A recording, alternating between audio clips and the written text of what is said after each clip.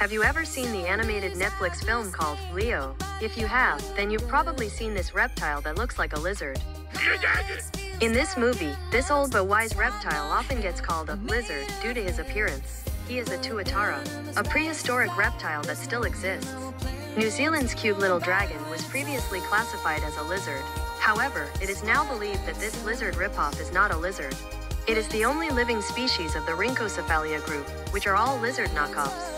Rhynchocephalians differ from lizards due to their third eye, second row of bottom teeth, different skull structure, and skeletal features that lizards lack, like a gastralia. A tuatara can also live longer than many lizards, sometimes exceeding 100 years old.